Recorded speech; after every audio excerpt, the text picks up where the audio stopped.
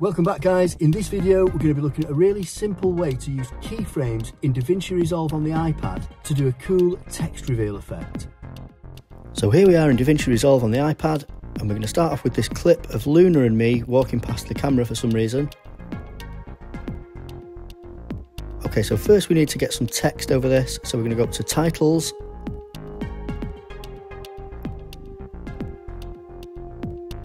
We're going to choose Basic Title, and we're going to drag that over the top of our video clip.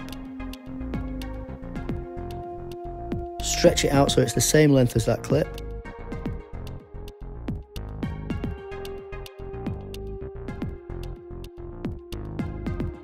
Now we're going to highlight that text clip and go up to the inspector. First thing we're going to do is change the text. Let's write text reveal. Make sure it's bold. Resize it. And now we're going to scrub through the clip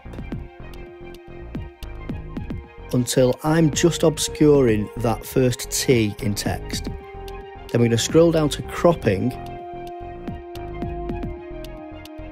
we're going to use this crop right slider.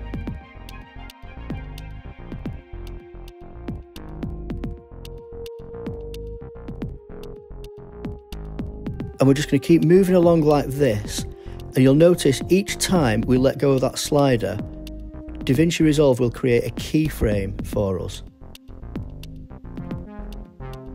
So just keep moving along like this. Get it as accurate as you can, make sure that the letters are not going in front of the subject. Right up to the end like that. Okay, that's done it. So back to the beginning of the clip, and the end result looks like this.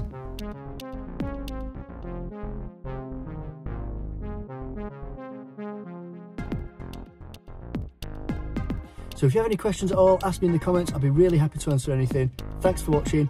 See you next time.